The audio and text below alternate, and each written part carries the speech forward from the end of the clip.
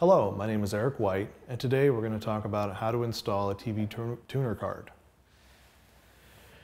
Here we have a picture of the inside of a computer, and inside the square red box is a PCI slot. Most TV tuner cards are PCI slotted. Our next picture is a picture of a PCI card. Now this particular card is not a TV tuner card, but the principle still applies. It's a PCI card. You're going to install it exactly the same way.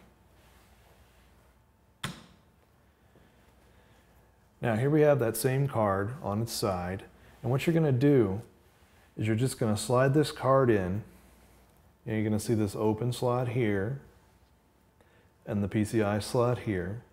This card is going to slide into the left and down into the PCI slot. Once you've lined the card up, you're going to want to push down firmly with your thumb. Don't force it in.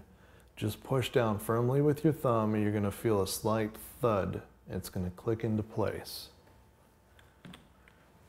Once the card is clicked into place, screw the screw back in, close the computer, and power it up. When it powers up, Windows is going to find your new card. It's going to ask you for software. At this point, all you have to do is put the disk that came with the TV tuner card into your CD-ROM and follow the instructions for the install.